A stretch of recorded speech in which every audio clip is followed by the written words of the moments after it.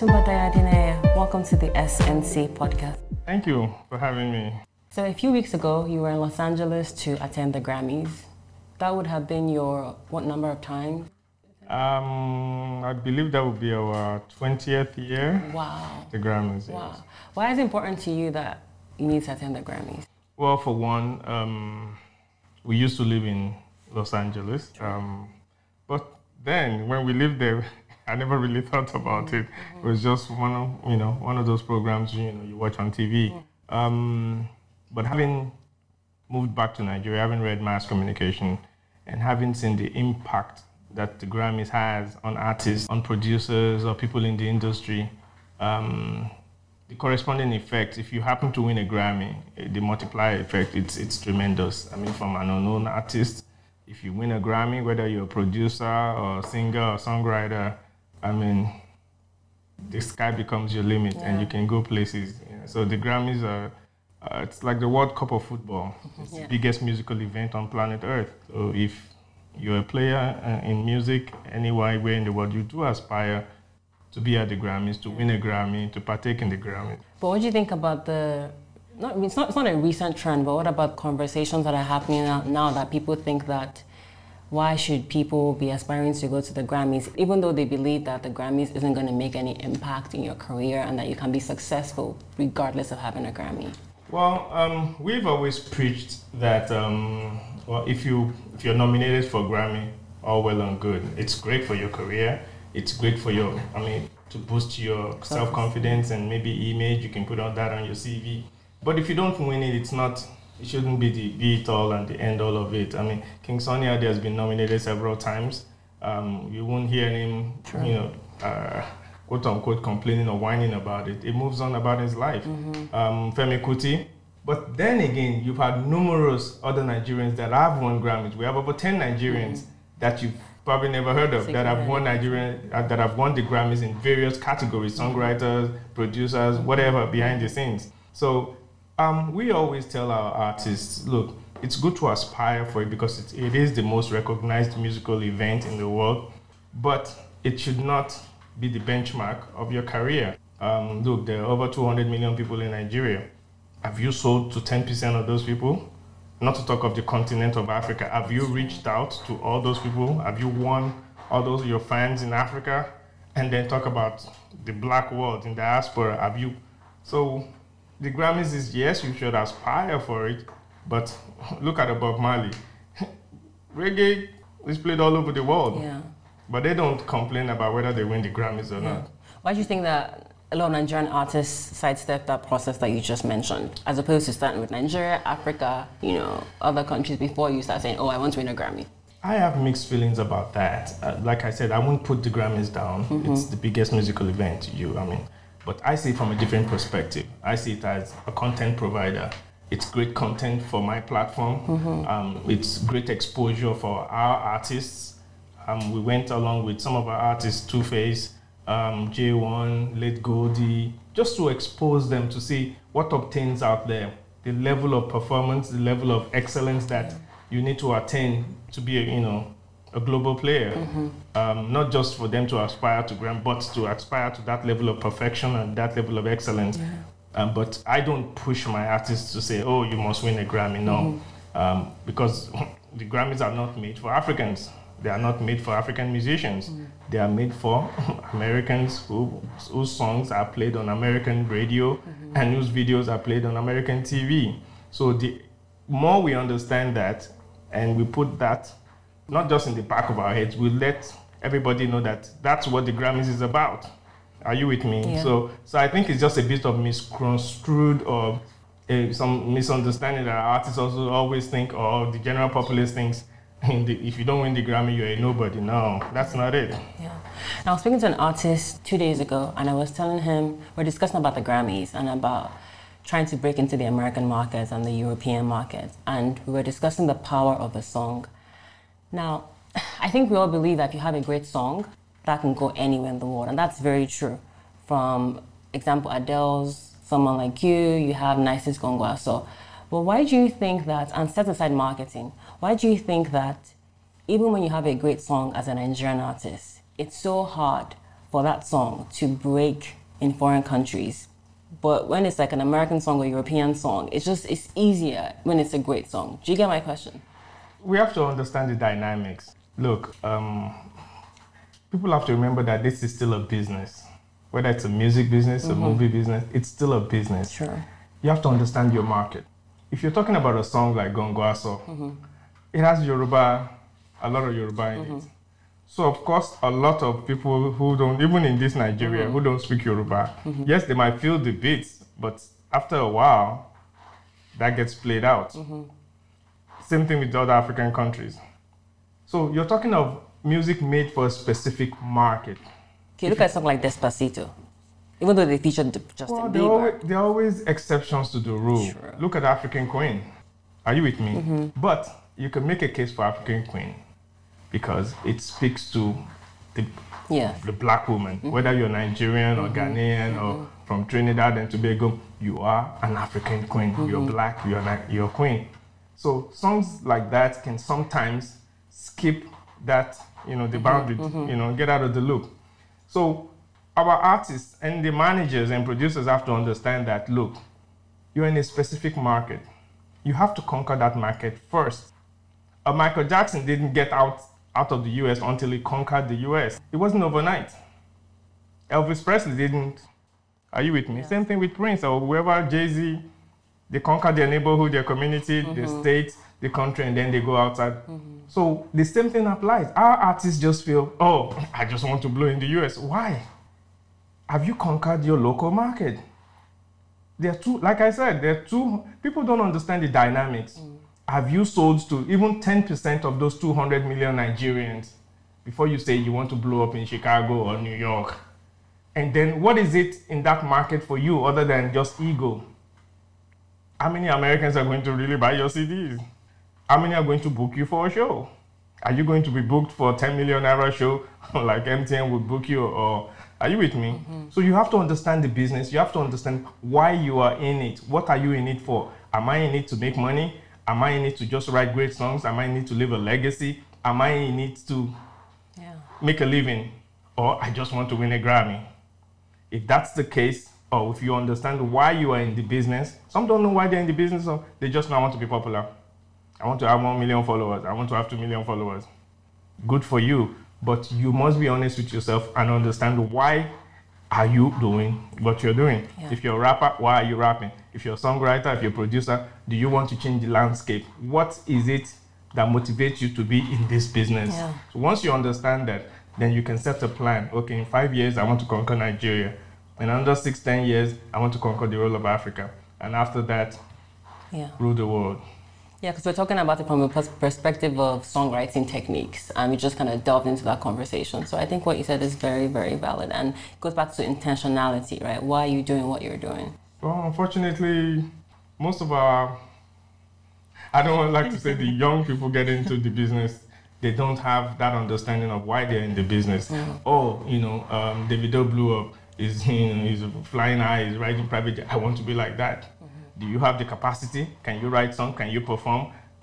Are you with me? Okay, well, if you do blow up, how do you manage that success? How do you manage that wealth that comes with it? But do you think that's because we don't have enough resources in Nigeria? So that's like a gateway for people to escape poverty. Do you think that Nigeria was... I don't think so. Nigeria is look, the richest black man in the world is a Nigerian. He made his money right here in Nigeria. He didn't make it in the US or UK. The richest black woman in the world is a Nigerian. She made that money right here in Nigeria. Kenny and D1 made it in this Nigeria. Are you with me? I lived in Hollywood. I lived in Los Angeles. But I came here to this Nigeria to make it. And I dare say, we made a difference. So I'm the son of the soil.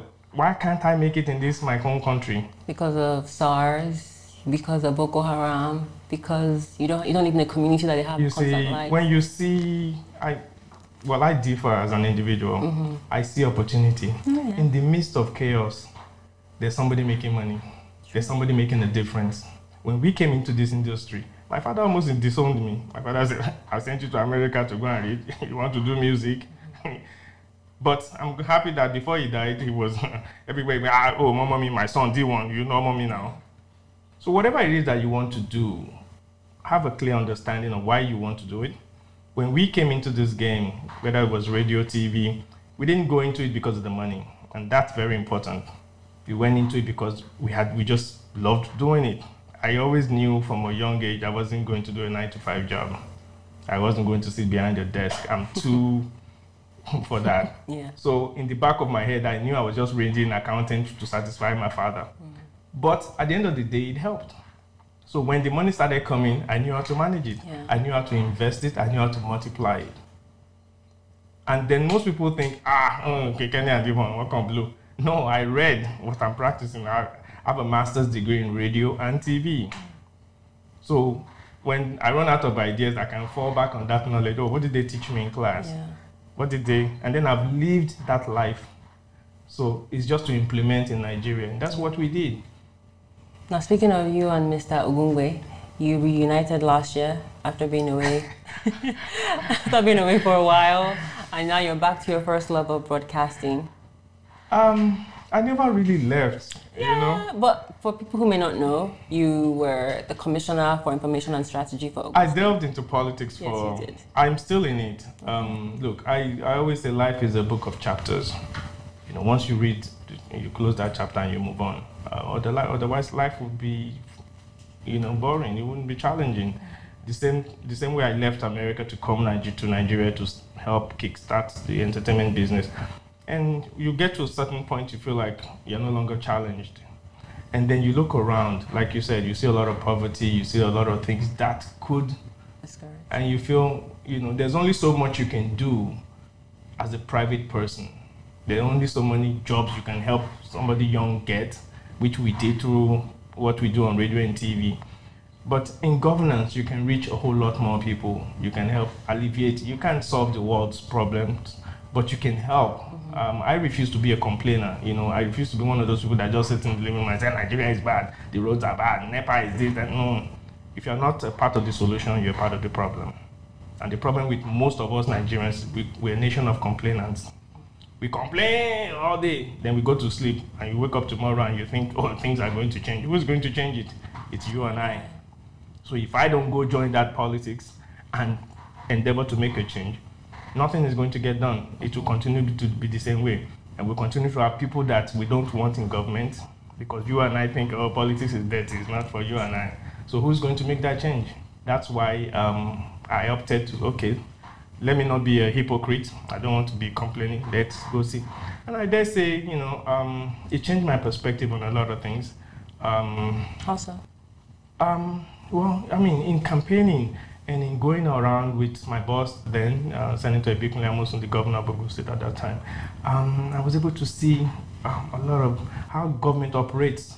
You know, it's easy for you to sit at in your home and complain, oh, the education system is bad. But when you are on that side of the divide and you see how the meager resources are being spread thin, you know, when a state gets maybe 1.22 billion a month as revenue, and your salary alone is 9 billion a month, 9 billion, and you're getting 2 billion in revenue. Wow. So you are playing catch up, even just salaries, and you still have to provide health services, you have to provide infrastructure, education. So you begin to have an understanding of, okay, this is what. And then we as people always think that government must solve all problems. No. You know, especially graduates, people think, hey, I graduated, I can't get a job. No, when you took the JAM form, did they write on the JAM form that once you graduate, you are guaranteed a job? Nobody's guaranteed anything in life.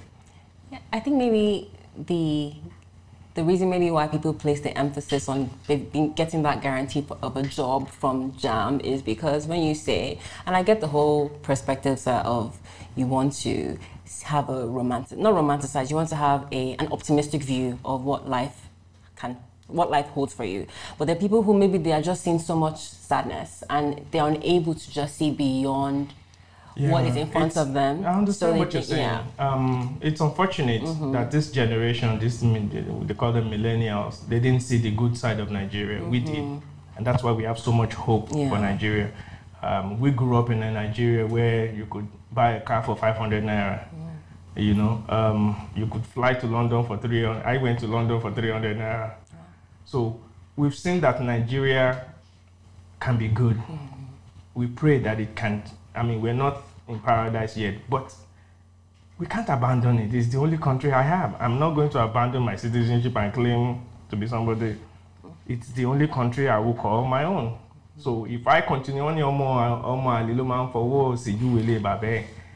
are the only country that abuses our country. So if you go to Ghana, go to Cote d'Ivoire, they don't talk bad about their country. It's not like, look at Americans. If somebody comes out tomorrow and shoots 57 people, tomorrow they will say, God bless America. They start with God bless America, they end with God bless America. It's only us that will abuse everybody. But we fail to ask ourselves, what have I contributed? What have I done to help change that scenario, no matter how small? I always say that. It starts from you, and I totally agree with that. So now that you're back together, Mr. You didn't go away, but you are now back. Let's just have a hiatus. Exactly, sir. Now that your hiatus is over, what should we expect from? Well, it's not quite over. I always tell people I'm a professional who happens to be in politics. And for a reason that I told you, I want to make a difference. I want to help create that change. I want Nigeria to be better, not just for myself, but also for my children. So I am in it for the long haul. It wasn't just a test and run thing for me. I'm committed. It took me a long time to decide to say, okay, this is the next chapter of my life. So I'm still committed to it, but it's not a do or die thing for me. The political process is just part of what I aspire to do, or part of the change. There's so many ways you can contribute to the nation's well-being. So I'm still in it, but to keep mind and body and whatever, I have to continue to do what I love, which is entertainment and hospitality and radio and TV and everything that makes me happy, that I wake up wanting to do every day.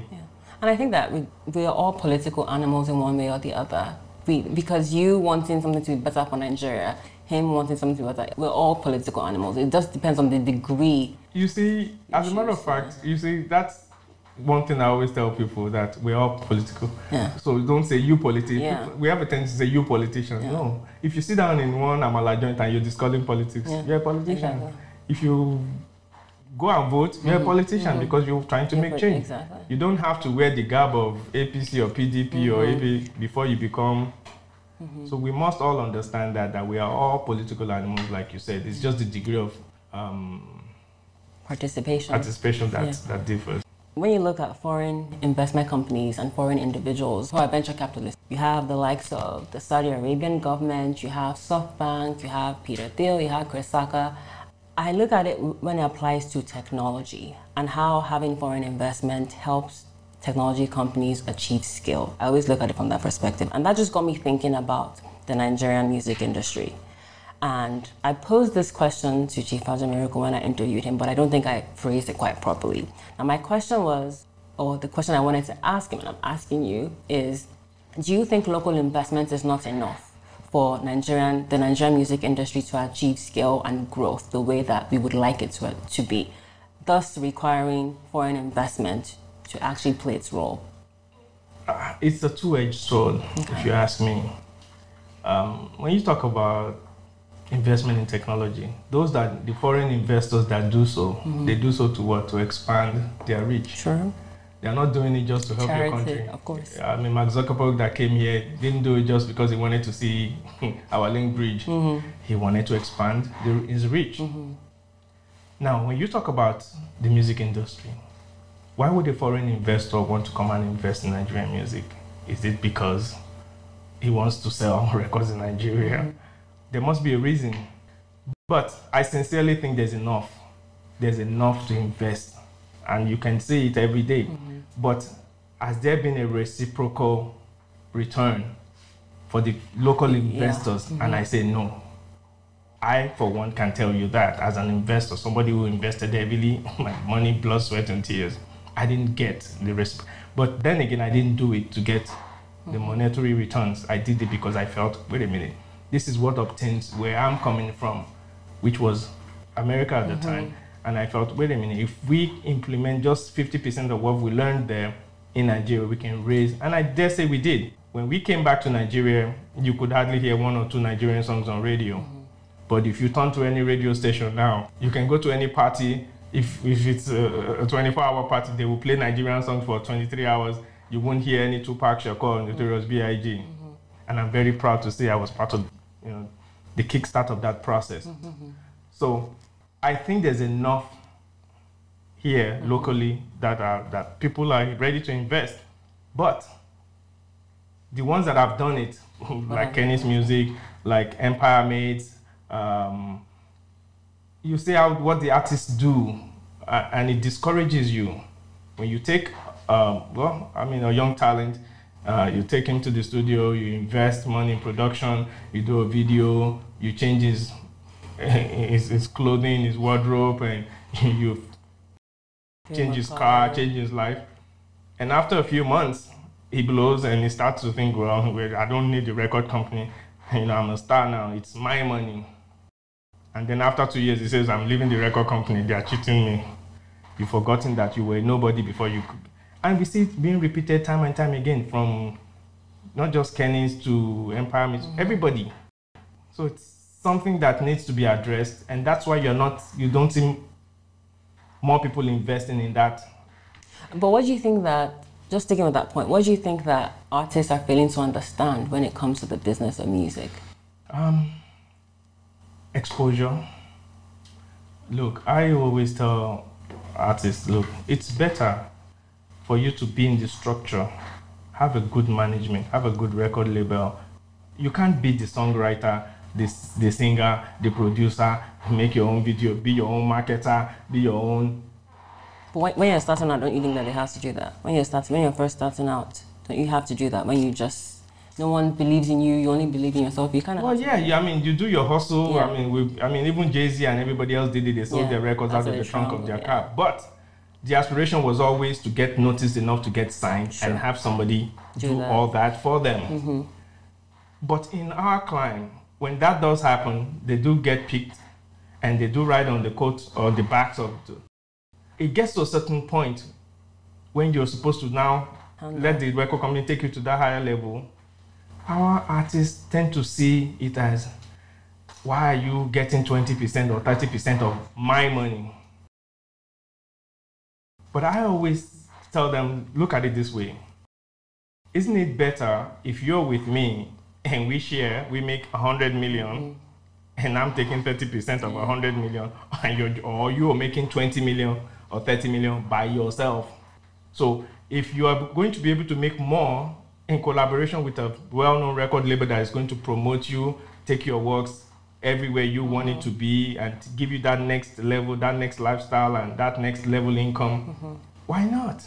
But you see, our artists start to listen to the people that were not there, or their friends, their mother, their family. They say, why is your record label, why getting, can you call this next person so blue after, and then they start to, and then next thing you know, nobody hears from them again. But on the flip side, do you think that there's some justification to the fact that people say that some record labels do not fulfill their own part of the bargain, of the contract? Hence why the artist begins to act out. But if you look, is it all record companies that don't fulfill their end of the bargain? The claim is the majority of Nigerian record labels don't. That's what the artists always say. The assertions, yes, that you see. Social media. I will speak from my experience, and I will tell you that most of the artists don't fulfill their end of the bargain. Are you with me? And I've heard some people say, well, they don't let them have access to their own lawyers. Yes, no question. Look, I will tell you a short story, very quick one. We had an artist once that, I don't want to use the word dispute. There was, the family felt, child is not, making what we think, should be making. You guys are not taking care. We said, okay, come down. Why don't you come down to the office? Let's have a talk. And the parents came, the family. We dug into our files and we brought out the files.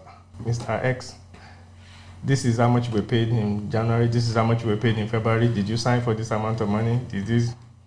And by the time we showed the family how much this particular artist had made, they were full of apologies. They couldn't even apologize. They just left quietly. So there's a lot of misconceptions out there because the record label will not disclose to you what this artist is made or has been paid, or how he or she spends his money or her money. Are you with me? But there's a lot of that goes on. But as a record label, you have to protect your client, you have to protect your artist. Yeah. It's left for them to tell the truth and say, "Oh, these people did right by me, or I mismanaged the funds, or I didn't do, or I didn't spend according to how." Are you with me? Yeah, but do you think that in trying to protect the artist, which is very true because you have to protect your artist, but do you think that when situations become very dicey and the artist is claiming that he or she has not been paid any money, or the money has been taken from them from shows, the onus is now on the record label to now, I'm not saying embarrass the artist, no, but show proof and say, okay, this, and this is what we have paid you thus far? In the record books in this Nigeria, I'm yet to see an artist that's taken a record label to court and has won. I am yet to see it. I can be corrected, but I am yet to see an artist that took a record label and won. These are companies, legitimate companies, at least the ones that I know. And for you to operate, you have to have certain standards. And most of these record labels are not hungry, hand to mouth. Primetime has been here since the beginning of time. Kenny's music has been here. So it's left for the investigating journalists to go and dig and investigate. It's not for the record label to come out and say, yes, we paid him 5 million. Yeah. So if we have good journalists that can dig and say, no, you made 100 million. These people paid you 80 now. They kept their own 20%. And the records are there. If you come here, we will show you the records. If you go to any record label as a journalist, but our people are in these days of social media, people only hear one side of the story and they just go to town. Our record labels cheat the artists. I'm just going to go back to the investment company question that I asked you. But when it comes to record labels signing artists, why don't they have the artist, make it a requirement that the artist must have his or her lawyer there, so that in some way invalidates the claim that I signed this contract under duress, or I did not know what I was signing? Why do some labels do it hush-hush and they say, oh, sign, our lawyer is here? I'm not aware of other labels practices. No, yeah, I'm just. But I can tell you, when prime time came to manage artists, everything was public. You bring your lawyer, you read the document. The documents are given to you. Nobody says you must sign. Nobody holds a gun to your head. As a matter of fact, we had a long queue. We were not even willing to sign that itself. Most came begging and pleading and prostrating, and I'm being honest, I'm not trying to show off. Most came begging that, please, I will do anything. They even take 60% of my, no, we don't need that. The normal standard 20-30% is okay. But at the end of the day, most of them don't fulfill their ends of the bargain. As you know how the world has turned, people don't buy CDs anymore. So the income now comes from shows, from performances. And that's why even abroad you will have the record companies will sign what they call a 360 contract. Yeah. So every money you make, whether it's endorsement, we share it because I am the one, I have to invest in you. So how am I going to, in case the record doesn't sell? That's why you will see some artists on their second, third album, they're still living in the ghetto because the money the record label has invested must be recouped. Whether your song is blowing or not, if I've spent $2 million to get you to that level, I must make that $2 million first before you start to, all the limousine rides as a lawyer, So, but is this our client? They say, but when you blow gone now, how come? I have friends that in America that they are on their third album. Look, I go and ask Boys to Men. By the time they did their third album, they were still living in the project.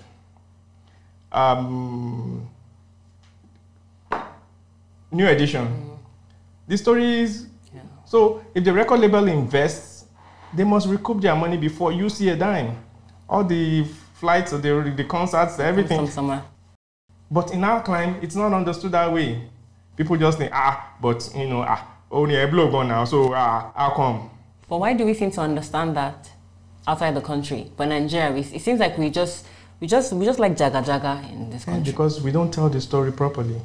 We don't tell the story correctly, and that's why we need good journalists that will go out and tell both sides of the story. But when you look now, before these people signed you, you were living in this one room in Bariga now. But after they moved you to so, you were living. It wasn't, it's like somebody that goes for a job interview. And after 3 months, they moved you to a new apartment, they gave you and then after 6 months, you say you want to resign. You have to return all those company properties. You can't keep the company car. You can't continue to live in. The company will not continue to pay for the house.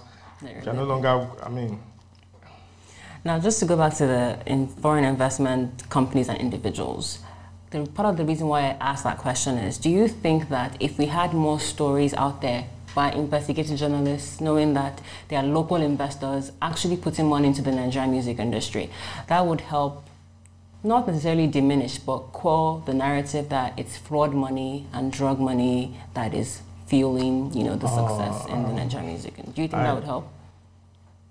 Because, you always hear stories that the Nigerian music industry is only being sustained by 419. I disagree totally. Okay. From my interactions, when I was heavily into, and I'm still into look, you see, people don't understand the amount of money that can be made in entertainment. And I say this because we had friends that would come and ask us, boys, shall I for me now? How? Because they just couldn't understand that, you just are riding a Hummer, you're riding a range. They don't believe the amount of money that can be made in entertainment. Look, there are 200 million people in Nigeria. All I want to do is sell to 10% of them. You know how much a CD is? 200 naira, 300 naira. If I sell to 10 million people times 300, do you know how much an average Nigerian artist charges for a show now? 10 million naira. So if I do 2 shows a month, 20 million naira. People don't know. So when you buy those 10,000 naira tickets to go and watch any artist, or 50,000 naira, or you buy a table. So there is money to be made in entertainment. There are people investing in it. You saw how many shows there were in Dirty December. Sure. If there was no money, corporations would not put, they would not invest. I don't want to name names, but So there's something in it for them. There's something in it for the artists. But you must hone your craft. You must perfect it. You must continue to be diligent, and you must continue to upgrade and do the right thing. So the investment is there. There's money in this country. And the population is there. We're willing to, if I hear good music, I will buy. Yeah. So if an artist came to you now, sticking with that, if an artist came to you now and said, I want you to invest in me or sign me to a deal, what exactly would you be looking for? Would you be willing to? Well, I will tell you that now I'm the wiser. As at then, I was doing it because of the passion, wanting to uplift you. I still want to, but my responsibilities outweigh. I have kids I have to put through college. I have a wife that I have to maintain and take care of. I want to live a good life. I'm getting older. I don't have that energy that I had 20, 15 years ago to run after and behind an artist. And you forget that artists are also they're like babies, they're like children.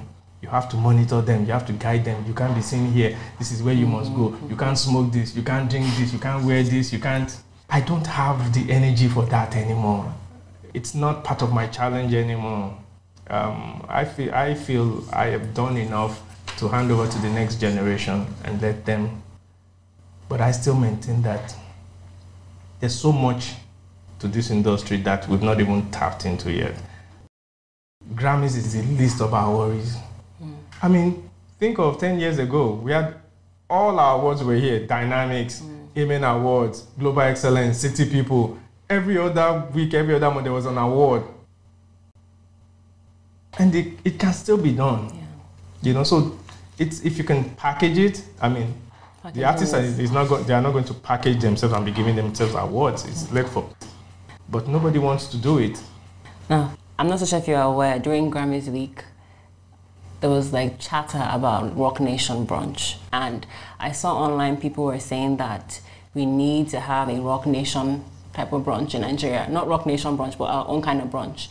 But people were like, the only reason that would never work is because there are too many factions in the music industry. There's too much ego and there's too much pride. Do you agree with that? I don't even think along those lines. See, that's the problem. We always see the negative side of everything. People always say it won't work. Have you tried it? There's nothing that I get invited to that I don't go. Unless I'm not in the country. I was with Banky and Captain Demore at their show. I was at Ali Baba's show. So there's nothing that stops us from gathering. It doesn't have to be a Rock Nation style.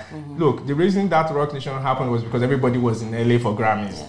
Yeah, because for me, I was thinking about this, like, okay, go ahead, sir. Everybody was already in LA, Yes. so it was just one of those parties, like, okay, let's get together in Didi's house and let's have some champagne or let's have brunch.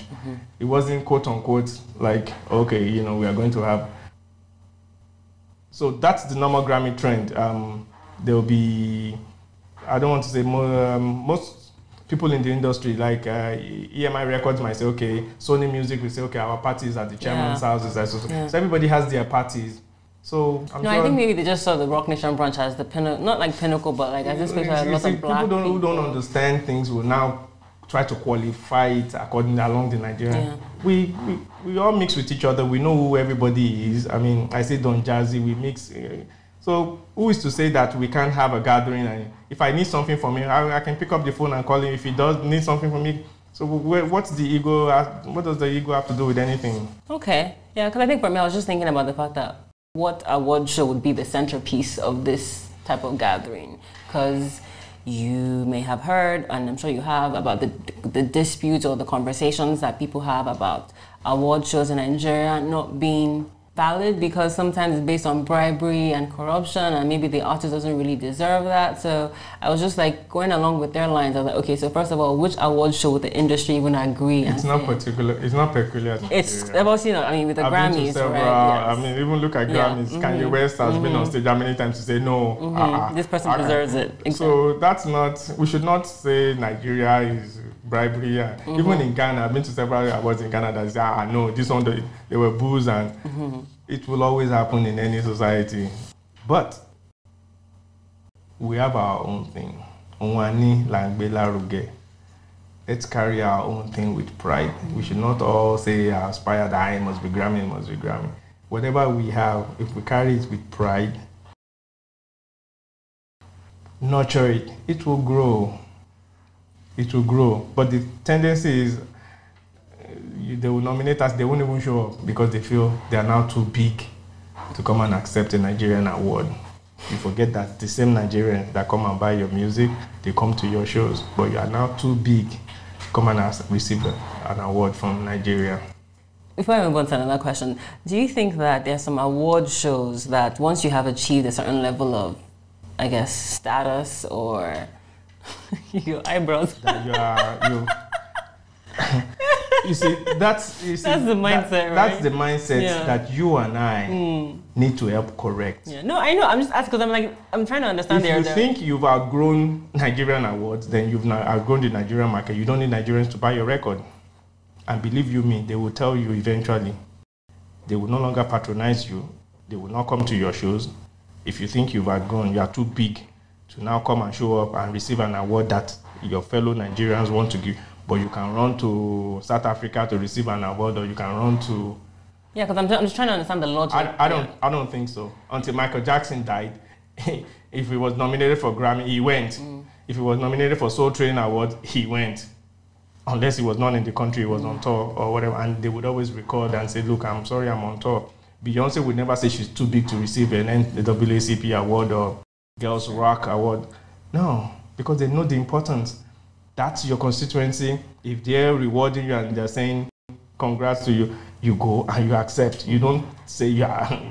A few more questions before we wrap up. So there are lots of young people who are trying to build, who are trying to be entrepreneurs like you and Mr. Ogungbe, and trying to have things like Primetime Africa and AIT Jams. Can you talk about the process in creating content and creating shows for a network? Because it's one thing for you to like music and know how to present. It's a totally different thing for you to actually, like you said, provide returns to shareholders with what you're doing. Okay. It's hard for me to say this is how. Of course.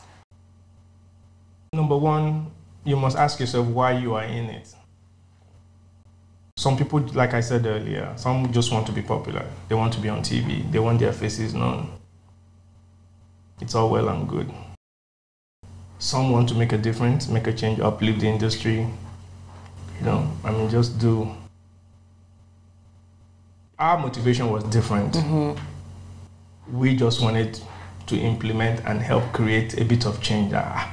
Look, when we came in, when you listen to radio was really boring. Radio was like very solemn. You know, when they read news, good evening, this is the news at 6. You would think somebody died.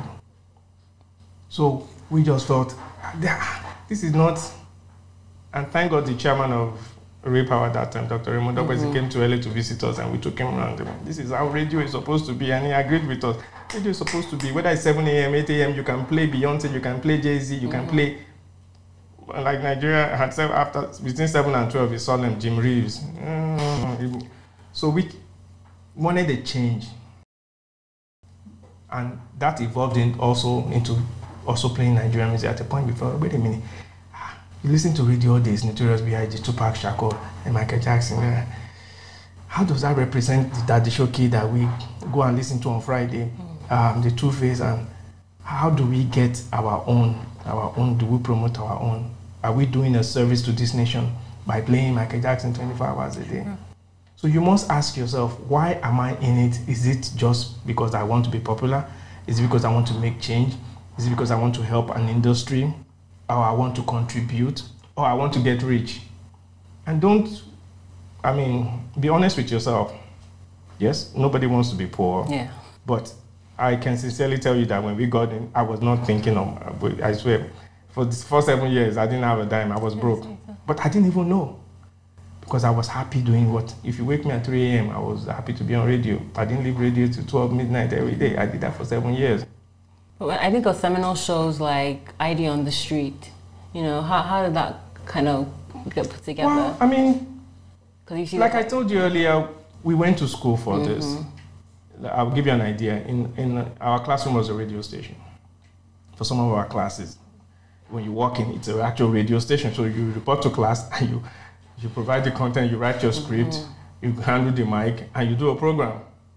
Same thing for TV. You would go out, you'll be given an assignment, go and produce a 60-second commercial, or go and produce a drama.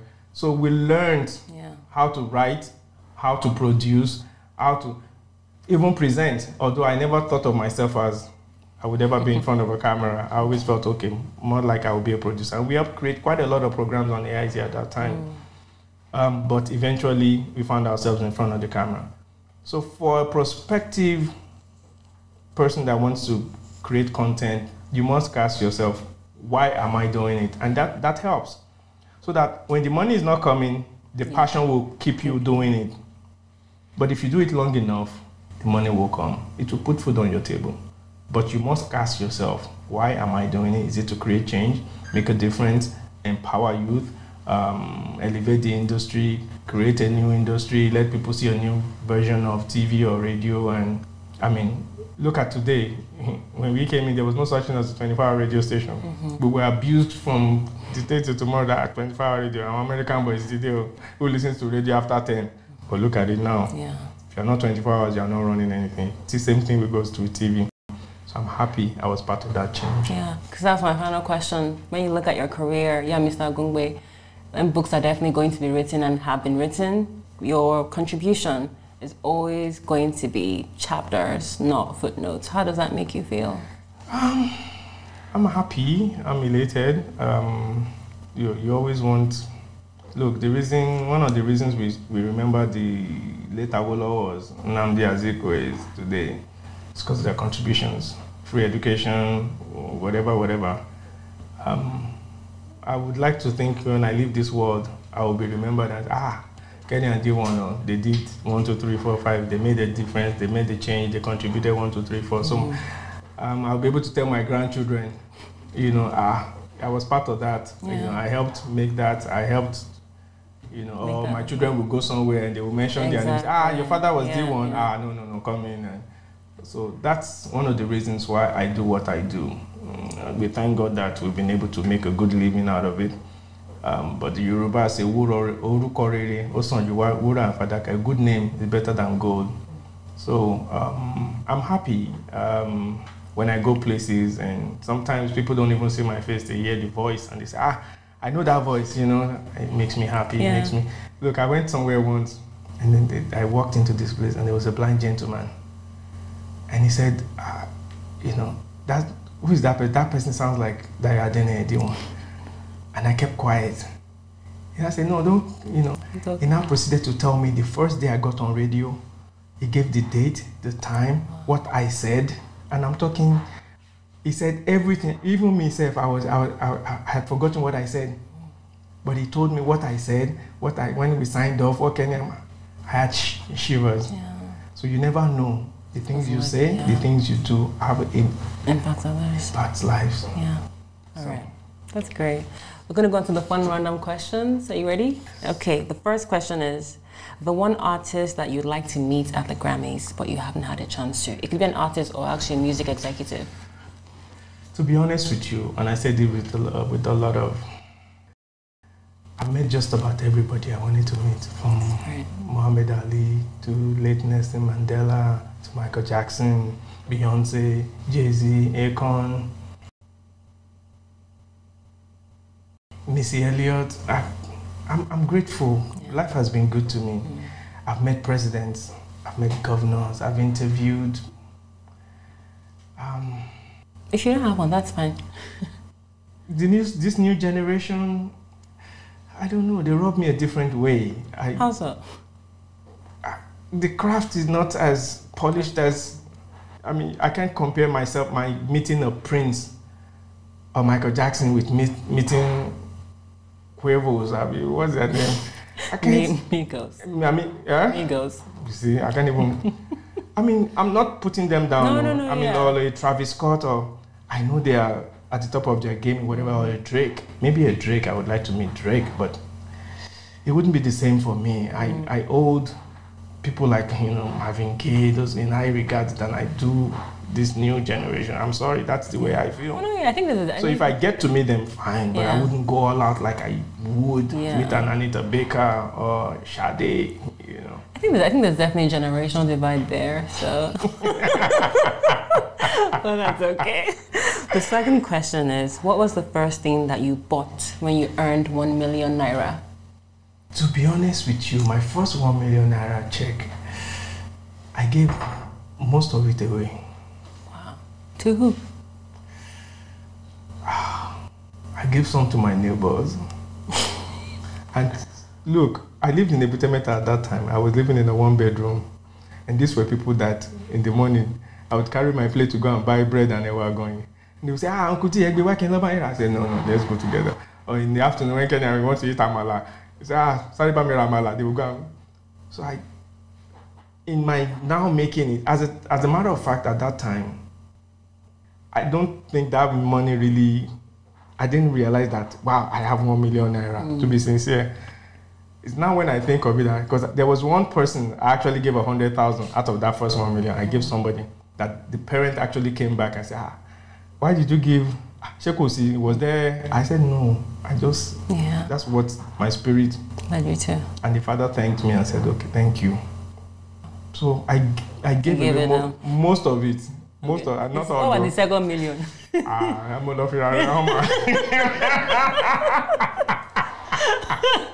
Okay. All right. Third question is, what are 3 character traits that you believe are important for an artist to have? Number 1 is passion. Really, you must believe, you must go after what you want, you must know that you're the best songwriter, you're the best performer, you must be convinced. You don't need a record label to tell you that. It must be in you. You must go at it with everything. You must have passion. And it applies to anything in life.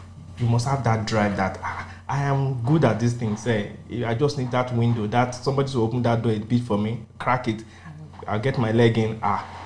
You must have that drive and that passion that Anikini say I will succeed. Say, whether I'm given an opportunity, but I know I'll be given an opportunity. You must have that drive, you must have that passion.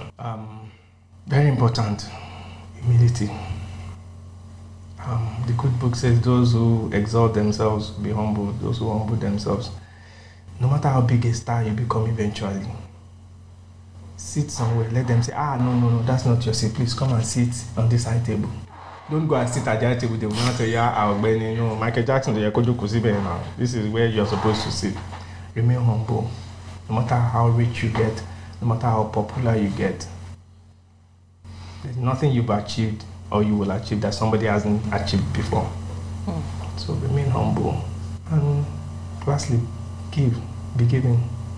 Give back. There's a reason God placed you on that pedestal. God gave you that talent. God gave you that drive. God sent people to come and help you open doors. God opened doors for you. God gave you that hit song, gave you that record label, gave you that amount of income. Give. And I'm not saying those ones that go on social media and say, if I first 10 people, I'll give 10K. No. Find a way to give that you impact lives, that somebody somewhere will tell your story 10 years from now. He was responsible for changing. Give quietly. That will appease your own spirit, that you will know that you will sleep well at night. Yeah. So it's not just, I'm not saying you shouldn't live well, but there's a type of giving that your soul will be at ease, that even when you no longer have that kind of income, people will still, you understand? Yeah. Fourth question, which book would you say has had the most impact on your life? 48 Laws of Power. Really? There's many people that hate that book, and then people that, why do you like that book? I think there's like a divide. I hate that book, I love that book. Actually, two books, if I'm to be honest. The 48 Laws of Power, because it speaks to life. Anything applies, whether friendship, business. And then The Power by Rhonda Byrne. It talks about the laws of attraction. And that's how I live my life. I believe there are no accidents in life. You are here for a reason. You meet people for a reason. You attract what you think. As a man thinketh, so he is. So if you think I can, you will. If you think you can't, you will not. Yeah. So those two books, they're my Bibles. Final question, your favorite song and favorite artist of 2019? Can I say two? Yes, you can. One, Old Town Road, Lil Nas X. Okay. It speaks to me. I'm going to take my horse, just ride down. You can't no more. Till I can't no more. It speaks to life. I mean, I'm going to go out there, do everything I need to do, and do it to the best of my ability and see what happens. And for 2019, my best song, Timaya, I Can't Kill Myself. Allow me to flex. My motto. No matter how bad the day I'm having, hey, I will eat the best food. I will dress well. My father used to say, on your worst day, wear your best clothes, go out. Feel better. Nobody wants to help somebody that looks tattered, so put on your best clothes, smile. Somebody will say, do you want Jack and lunch for him? So I will flex. I can't kill myself. Tomorrow is another day. 2 days you can't do anything about. Yesterday and tomorrow. So why worry? Live today. Be the best. Do the best. Help your fellow man. See what nobody one slice of bread. Cut it into two. Give somebody. Because that person, you don't know whether that person ate last night. So when you are complaining, somebody didn't eat last night. When you're saying, this shoe, it's gonna come. Somebody doesn't even have feet. Are you with me? So in all things, give thanks, but live well. If so that even God will be happy with you, that this being that I created, live life to the fullest. The thing with us is, we live life safely to arrive safely at death. Don't take any chances. Don't do anything outside the box. Don't, just, and you expect, no. Take a chance. Take a leap of faith. Do something different and see where life takes you. That's great. When you are in your old age, you won't have any regrets. You feel like you die peacefully, and I lived life to the fullest. I had, somebody. I will tell you to round up. When I bought the Hummer, somebody sat just like you're sitting and asked me, why would you buy that ugly car? It's very ugly. Why would you buy a Hummer? And I almost got angry. But of course, 48 Laws of Power, I said, have you ever bought a Hummer? He said, no. Have you ever been in one? He said, no. Have you ever driven one? When you buy one, or you ride in one, or you drive one, come back and ask me that question. And then I can give you, I'm sure you will give me the answer. So if you've not been in my shoes. That's true. Thank you so much, Dayo Adeneye, for your time. Thank you for having me.